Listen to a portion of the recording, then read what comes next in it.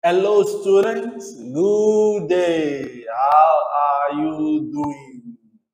Today, we'll be moving on to stretching springs under the topic forces and matter.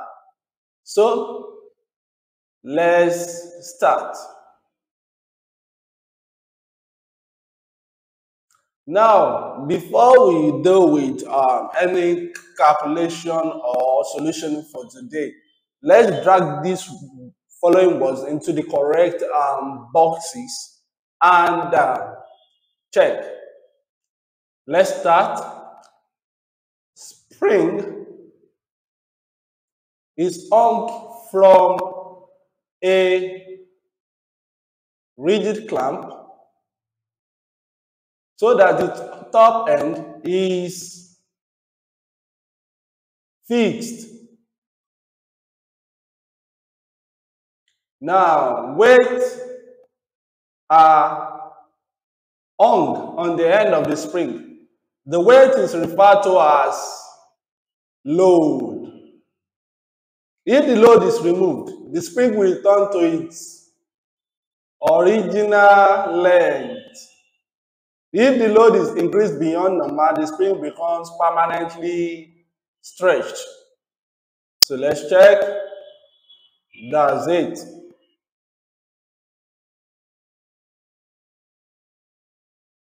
So, the idea that shows how a spring is stretched and it is inelastically deformed is illustrated in the following diagram. As we can see from the figure on the left, we have a spring that is attached to a fixed clamp with some weight on it. The addition of more weight causes the spring to elongate.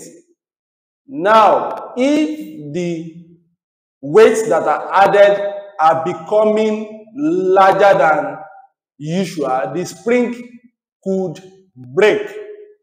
This is what is illustrated on the right hand side of the page. As you can see, that shows that extension is one of the critical issues dealing with the elongation of spring when weights are hung on the spring.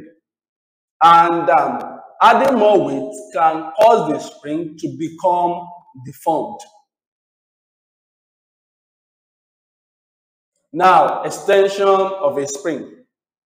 This quantity, increase in the length of the spring, is known as extension.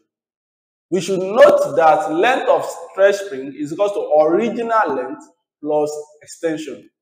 Therefore, extension in itself will be equal to what? Length of stretch spring minus original extension, original length. Extension is represented with small e. Length of stretch spring is L, while original length with L naught. Now, let's deal with this question. A piece of elastic cord is 80 centimeters long. When it is stretched, its length increases to 102 centimeters. What is its extension? That means our extension is equal to L minus L naught.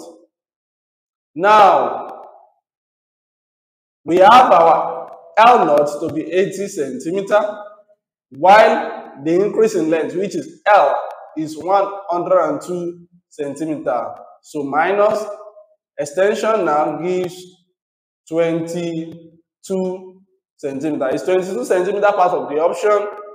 That is it. So let's pick it and check. So we have it like this. That's correct. So let's move on. Now, looking at this question, an experiment is carried out to measure the extension of a rubber band for different loads. The results are shown below. Which figure is missing from the table? if we should look at the table shows the relationship between load, length, and then extension. And we should not forget that load in itself, length in itself rather, has relationship with extension. Now, let's relate length with extension. If we should look at extension length, if we should look at length, and the other side we look at extension. Now, for the first extension we have 0 and our length is what? 15.2. For the next extension we have 1, length is 16.2. Now here now we have 2.1, but we don't know the value of the length, so let's call it x. And for the last one we have 3.4 in relation to what? The length 18.6. So this will require us to solve an equation. And how do we do that?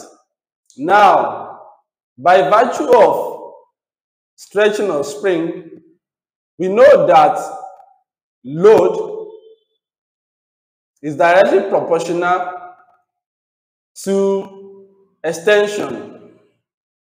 Let's call that KE. So our K, which is constant of proportionality, is L over E. If that is the case now, that means load becomes the numerator, extension becomes the denominator. Now we now relate, let's call this 1, let's call this 2, let's call this 3. So we relate 2 to 1 and relate 3 to 2. So with that, we have x minus 16.2 all over 2.1 minus 1 is equal to 18.6 minus x, all divided by 3.4 minus 2.1. So we can now say x minus 16.2 all divided by 1.1 is equal to 18.6 minus x all divided by, that will be 1.3. So with that now, we can cross multiply. So we have 1.3 into x minus 16.2 is equal to 1.1 into 18.6 minus x. Now, let's multiply them together. At the end of the day, we have 1.3x minus 21.06 is equivalent to 20.46 minus 1.1x. So we collect the like terms. 1.3x plus 1.1x is equal to 20.46 plus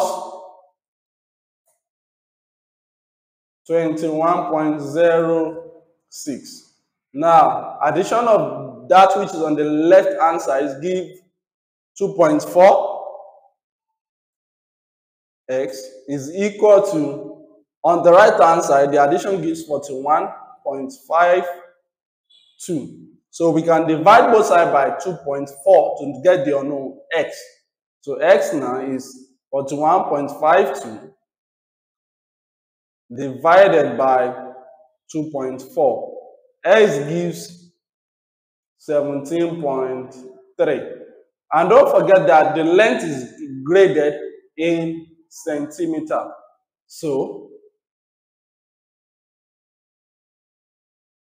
we have 17.3 centimeters. So let's pick and check.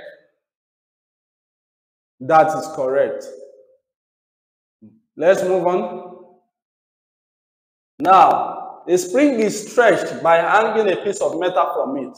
What is the name given to the force that stretches the spring? Now, what is the name of the force that acts downward? Because by the time you are adding weight, the spring is acting downward on the weight, and the weight is also acting downward on its own. So the answer now will be what? Weight. That's correct. Now, let's move on. We have this question to answer also. A student carries out an experiment to plot an extension load graph for a spring. The diagram shows the apparatus at the start of the experiment and with a load added. What is the extension caused by this load? Now, if we should go back to the formula for extension, that will be what? L minus L naught. We have E to be equal to L minus L naught. Now, our extension will be, what is our L? Our L deals with what? The extension. And if you should look at it, that is when load is added. That will be Y minus the original length without the what? Load. That is X. So, do we have Y minus X? Yes. So, let's pick it and check. So, we have Y minus X. And let's check. That's correct. So, with that, let's have this summary for the day for us to be able to choose the correct statement. Now, let's analyze these statements one then the other. Springs do not stretch when a small forces are applied. It is normal to measure how their lengths do not change. The statement is wrong because springs will always stretch when small forces are applied and their lengths will also what? Change. Springs stretch when a large force is applied. It is easy to measure how their weights change. That is not true. That is false. Springs stretch when a small force is applied. Yes, it is easy to measure how their length changes. That is true with the use of extension. So let's pick it and check. That is it. With this, we've come to the end of this class. Do well to visit our website www.edubbey.com to subscribe to our interactive notes and also our class. Do have a great time. Thank you.